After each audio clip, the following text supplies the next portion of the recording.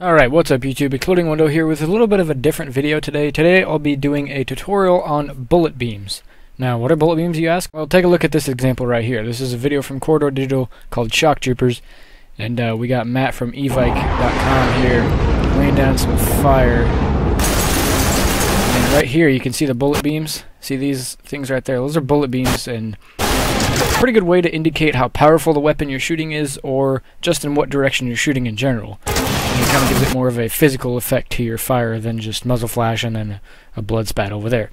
So, and sometimes with heavier weapons like a machine gun, it will actually emit that sort of bullet beam. So, I also use this in my short film here. If you have not seen that, I'll have the link in the description and an annotation on the screen, so you can go watch that. It's my latest short film. So, boom, boom, you can see two there, and then two in this next shot. So you saw one there, and another one there. Now, mine aren't as practical. It's a dark room with a very bright bullet beam. It looks kind of impractical, but it worked, and it gave a nice effect. As you can kind of see, there's two shots there. I wonder if I can pause it.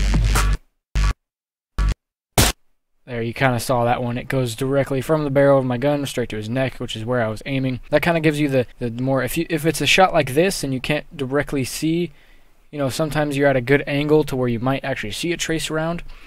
So it's a good indication of where I'm shooting and where the gun, you know, is firing from. So, anyways, I'll throw a quick. Here's the bullet. You can just see him passing through the guy like butter. So it gives it that nice, just fleshy. See, look, there's another one.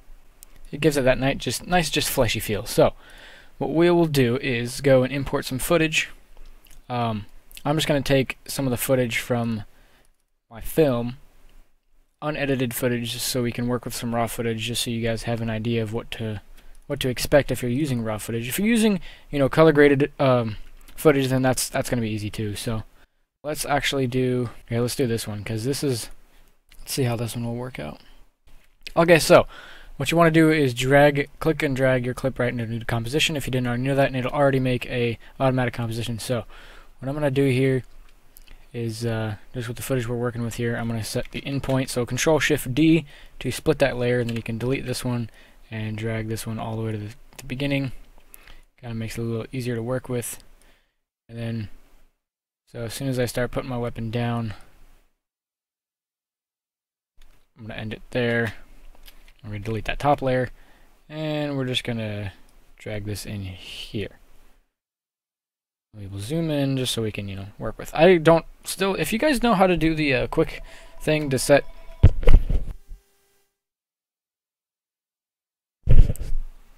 what the hotkey is to set an in and out point, please leave it in the comments below, because I fucking still have not figured that out.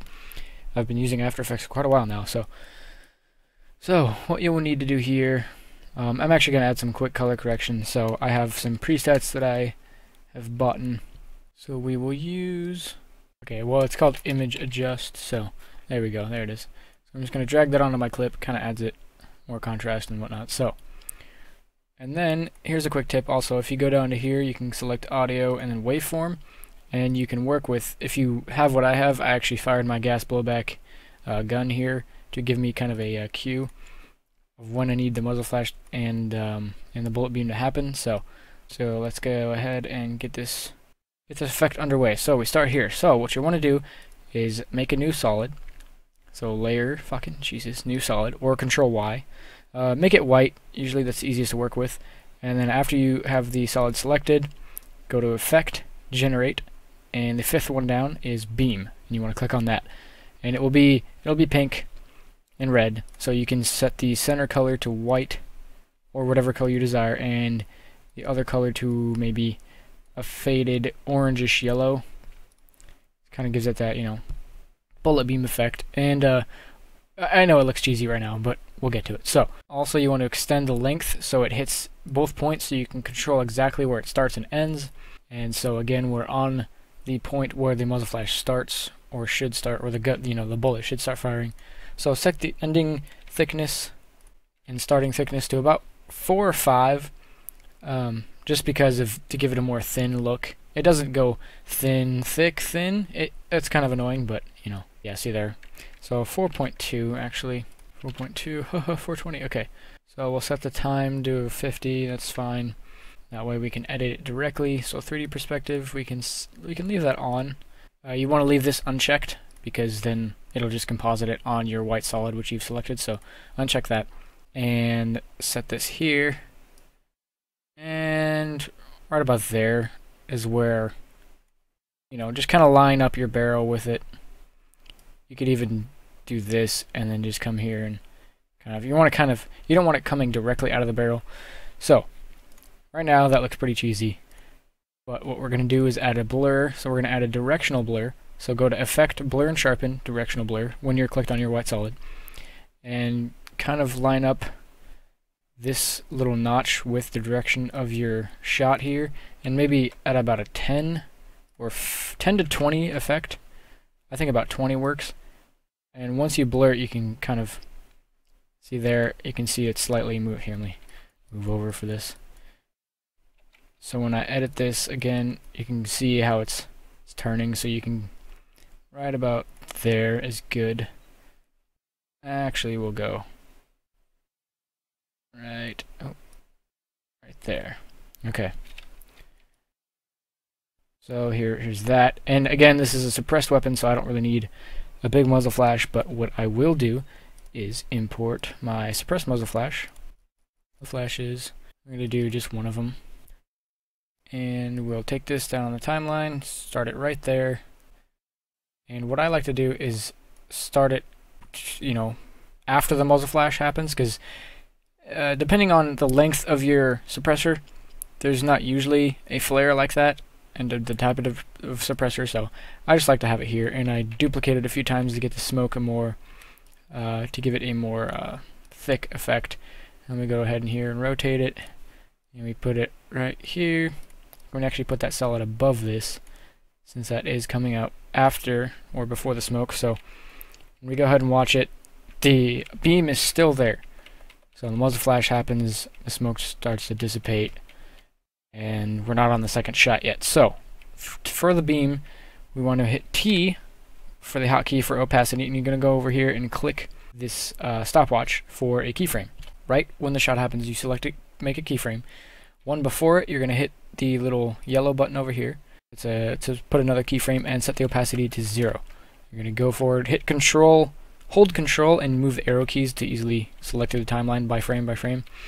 So go to and then one after, make another key and hit that to 0. So when we go back and RAM preview this real quick, it just looks like it's coming out real quick like. So we can go ahead and duplicate this solid again and actually move this over. So we're going to go here. We can move these keyframes over.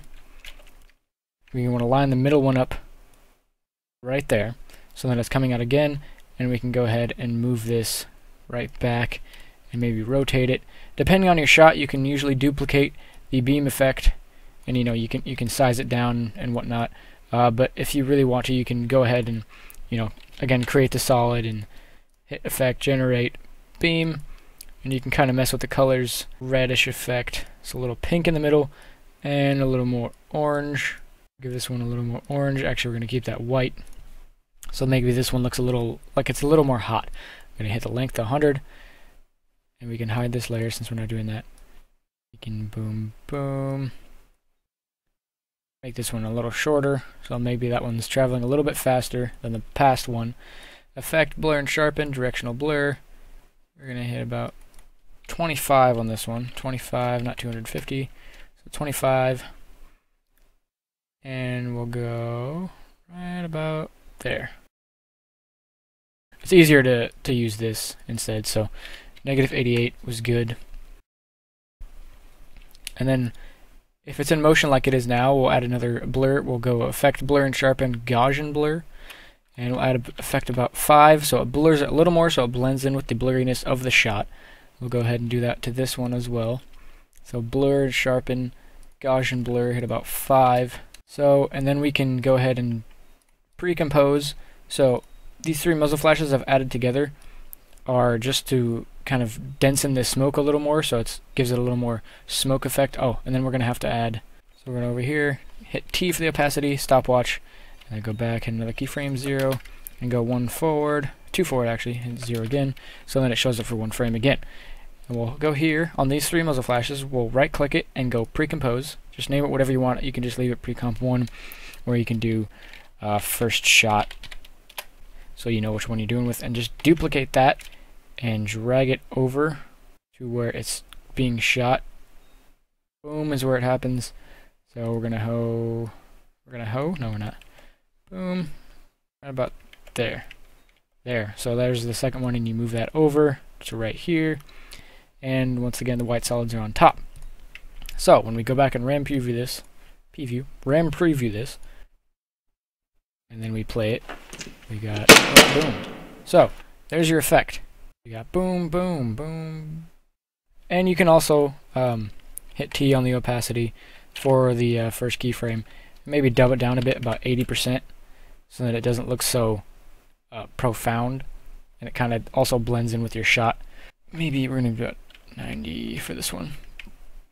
And then we'll hit here, boom, hit T for opacity. We're going to do 85 for that since it's a more brighter color. And once again, we can hit RAM preview. You can go play it again. Boom, boom. That's a nice effect. So, there it is. You can sort of track this muzzle flash if you wanted to. This one right here. You can just click the stopwatch button, and as you're framing frame, just keep a part of it. Oh wait, sorry, that's the wrong one. Just keep a part of this shot like by the barrel. So you know this thicker cloud over here, just kind of keep it in front of the barrel because that's where it was. You can just sort of move it over, keyframe it until it dissipates, and then you can just kind of leave it where it is. Same with this next one, we can also do that. So boom, gonna move it over. Shot's not really moving much, so we don't need to do much with it. So just a simple cleanup effect, so we can fit up to 100% and RAM preview that. And boom. That looks a lot better. Can't even tell. And then you can go in, render this out, and add your sound effects, and it'll look a little something like this. Okay, so now that we have our shot imported here, we don't have any sound effects since we did render this from After Effects, so I'm going to have to go in and find the original shot and layer that sound effect over it. There's this one right here. Okay. Now we can go in. There it is. So again, we can find the muzzle flashes. I think that's the first frame where it starts emitting. So we'll go ahead here, line this up perfectly right there. Shorten this to line that up. So when we play it, that lines up good. Turn down the opacity just in case. And boom. Alright, then we'll go and import your sound effects of choice. Quick tip here, if you want good sound effects, layer the shit out of them. So I don't just have one sound effect, I used a few. These are my sound effects. Do you see all this? These folders are filled with sound effects. So we'll go down here to weapons. Actually, we'll go here. Use either this one or this one. Okay, it was definitely this one. So go ahead and turn this down a little bit. Then we'll add this. We're going to Control CV, and we will turn it down. Obviously, this depends on if you have Sony Vegas or not. I'm sorry for Mac users that don't have Final Cut Pro or Adobe Premiere. We'll not use that one because that's a stupid sound effect from Modern Warfare. So that's. And if you keep in, so we can actually cut these right here, delete that. And start fading them out right as the shot happens, and then we hear more of the actual sound effect echoing through this room, because this is the abandoned concrete plant, so you can kind of hear the natural echo in this room, and it kind of sounds a little hollow and a little better, a little more true to the shot. And then we'll go and import some more. We'll go condense fight sounds, and we'll maybe hit 2 of those. So these are some punches. So we'll go, first one is about there, and the second one, put it right there. So it gives it a little more punchy effect. So maybe tone this down a bit. A little more. Maybe cut this off right there. Yeah, so you can kind of hear that bass. Gives it a little more effect. Boom. And then we can go ahead and add something like some title bars to this. Move this up like that to keep me in shot. And so here we have the final product.